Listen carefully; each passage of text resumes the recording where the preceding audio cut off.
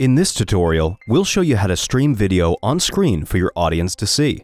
First, from the row of icons, select Shared Screen. Then, click on Online Videos and YouTube. You'll see a search bar pop up. Click on it and type in what you'd like to search.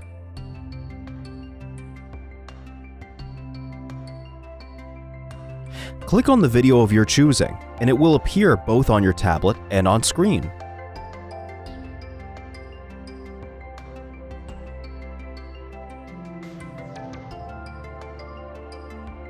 You can use the timeline to choose what part of the video you'd like to view.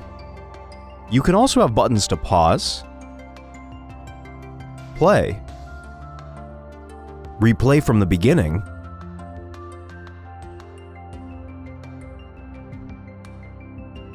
stop, jump forward or backward, change the volume, and remove the video from the screen.